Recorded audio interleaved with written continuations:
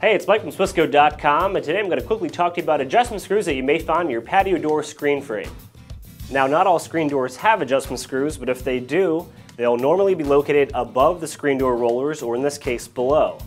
What the adjustment screw does is it allows the roller to either sit further away from the frame or be tucked higher into the frame.